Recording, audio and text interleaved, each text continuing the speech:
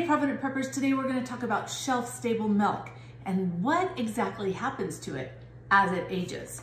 This milk is 9 years past its best if used by date. I opened this and poured it in here. You can see that the color is no longer white. That's a clue we probably shouldn't drink it.